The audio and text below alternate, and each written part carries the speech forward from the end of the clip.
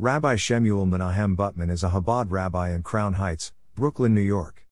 He is the director of Lubavitch Youth Organization. He has served for many years as the director of the L'Chaim weekly magazine. He is chairman of the international campaign to bring Moshiach. He was the founder of the weekly Chabad magazine L'Chaim and has made campaign contributions to former New York Mayor Rudy Giuliani. He is the organizer of the annual Mitzvah Tank Parade and was responsible for the erection of the largest menorah in the world at the southeast corner of Central Park in 2004.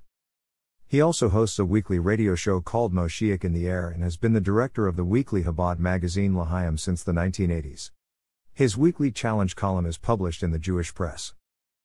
In 1992 he addressed the U.S. House of Representatives at the invitation of Chuck Schumer, representing Chabad in honor of Schneerson's 90th birthday. He gave a keynote address at the funeral of Yankel Rosenbaum.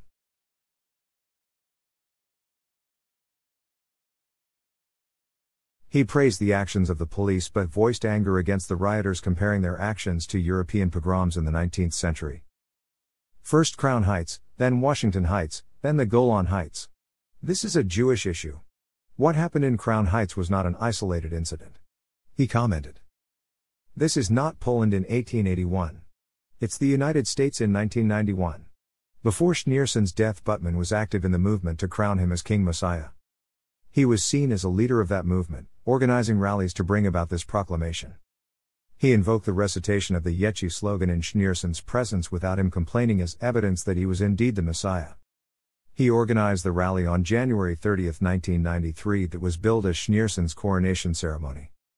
Before the rally he informed the press that this will be the coronation of the Rabbi as Melech HaMashiach. Butman was forced to backtrack during the event, announcing that Schneerson's appearance did not represent his acceptance of the role of Messiah. He told the 8,000 assembled followers that the event is not to be interpreted as a coronation. Butman penned a book outlining the religious and philosophical justification for believing that Schneerson was the Messiah despite his death in 1995. He made the book freely available online.